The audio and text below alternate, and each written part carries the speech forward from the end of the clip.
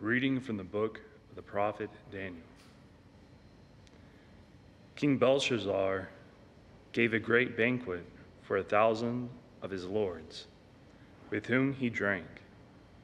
Under the influence of the wine, he ordered the gold and silver vessels which Nebuchadnezzar, his father, had taken from the temple in Jerusalem to be brought in, so that the king, his lords, his wives, and his entertainers might drink from them. When the gold and silver vessels taken from the house of God in Jerusalem had been brought in, and while the king, his lords, his wives, and his entertainers were drinking wine from them, they praised their gods of gold and silver, bronze and iron, wood and stone. Suddenly, opposite the lampstand, the fingers of a human hand appeared, writing on the plaster of the wall in the king's palace. When the king saw the wrist and hand that wrote, his face blanched. His thoughts terrified him. His hip joints shook, and his knees knocked. Then Daniel was brought into the presence of the king. The king asked him, "Are you the Daniel, the Jewish exile, whom my father, the king, brought from Judah? I have heard that the Spirit of God is in you, that you possess brilliant knowledge and extraordinary wisdom. I have heard that you can interpret dreams and solve difficulties. If you are able to read the writing and tell me what it means, you shall be clothed in purple, wear a gold collar around your neck, and be third in the government of the kingdom." Daniel answered the king, "You may keep your gifts or give your presents to someone else, but the writing I will read for you, O king, and tell you what it means. You have rebelled against the Lord of heaven. You had the vessels of his temple brought before you, so that you and your nobles, your wives, and your entertainers might drink wine from them. And you praised the gods of silver and gold, bronze and iron, wood and stone, that neither see nor hear, nor have intelligence. But the God in whose hand is your life breath, and the whole course of your life you did not glorify. By him were the wrist and hand sent, and the writing set down. This is the writing that was inscribed: Mene, Tekel, and Perez. These words mean, Mene, God has numbered your kingdom and put an end to it. Tekel, you have been weighed on the scales and found wanting. And Perez, your kingdom has been divided and given to the Medes and Persians."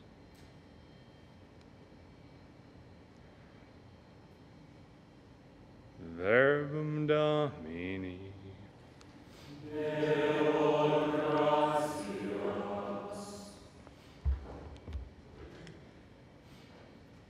Give glory and eternal praise to him. Give glory and eternal praise to him. Sun and moon, bless the Lord. Praise and exalt him above all forever. Give glory and eternal praise to him. Stars of heaven, bless the Lord. Praise and exalt him above all forever. Give glory and eternal praise to him. Every shower and dew, bless the Lord. Praise and exalt him above all forever. Give glory and eternal praise to him. All you winds, bless the Lord. Praise and exalt him above all forever. Give glory and eternal praise to him. Fire and heat, bless the Lord. Praise and exalt him above all forever. Cold and chill, bless the Lord. Praise and exalt him above all forever.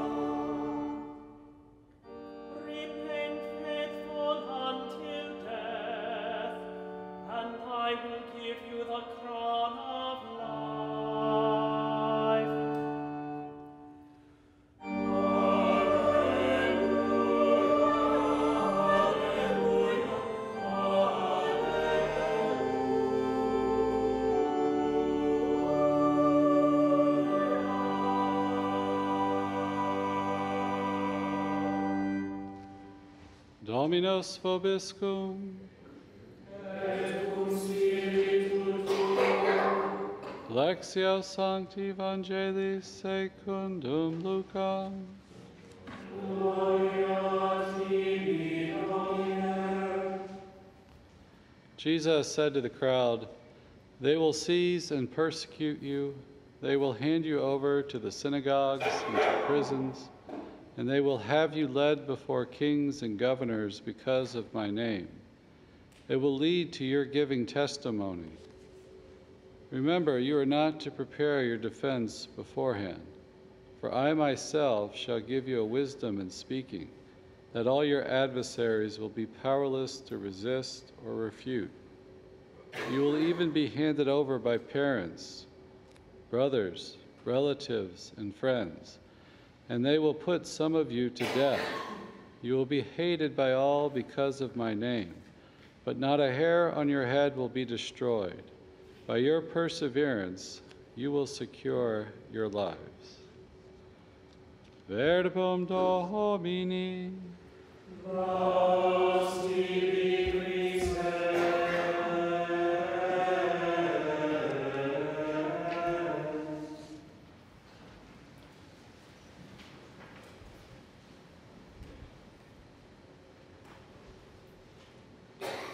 Today in the Gospel, Jesus promises us persecution. Will be led before kings and governors because of my name. It will lead to your giving testimony. And certainly the martyrs give such eloquent testimony to that God alone is God. He is the one alone that we serve and love and obey supremely. And the early church especially honored martyrs so deeply because of this powerful witness the martyrs give to the church. Today we celebrate Saint Andrew Dung-Lac and the Vietnamese martyrs. They were martyred between 1820 and 1862 in Vietnam. There was 117 Christians in all that we honor today. 96 of them were from Vietnam, 21 missionaries from Spain and France, 8 were bishops, 50 were priests, and 60 were lay people. And Andrew Dung-Lac himself he converted as a young man, became a catechist and then a priest in 1823. But in this time period between 1820 and 1862, it's believed there was between 100 and 300,000 martyrs in Vietnam. And that's only this 42 years. They'd suffered for centuries there, the 20th century no less, great persecution of Catholics. So today they witness to us of the primacy of God in our life, that He's everything. Jesus tells us today that we are not to prepare your defense beforehand, for I myself shall give you a wisdom in speaking that all your adversaries will be powerless to resist or refute. That we are to depend on the Holy Spirit, certainly for strength and wisdom in speaking the testimony that we are to give. It is the Holy Spirit that convicts hearts. These words must be inspired by Him, must come from Him. But we're called to be faithful, and He promises that we'll be given what we need. Faithful in small things, and then some are called to big things. But certainly those who do the great works of God are faithful in the small things as well. And we all have the opportunity to be faithful in small things. Our Lord tells us, you will be hated by all because of my name, but not a hair on your head will be destroyed by your perseverance. You will secure your lives. Why would Christians be persecuted? We talk about faith in God, we talk about love, and we do perform service for the poor, for the least, for our brothers and sisters. What's the problem? Why would the world have such an issue with this? And I think a large part of the problem for the world is that Christians also stand for the truth versus the false idols of the world, against the false morality that's proclaimed in a fallen world. You know, the Christians stand for the dignity of the human person. When it is violated, they're to speak out, to fight for justice.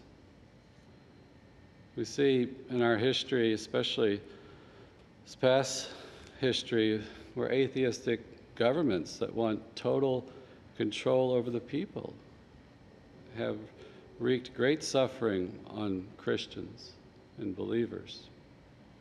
St. Teresa of Avila said that truth suffers but never dies. Truth suffers but never dies. You know, if we stand for the truth, we're willing to suffer for that, but you can't stamp it out, you can't wipe it out, you can't change it. It's there, it's part of the natural law. You can't change the truth, you can't alter it. We're just called to live it.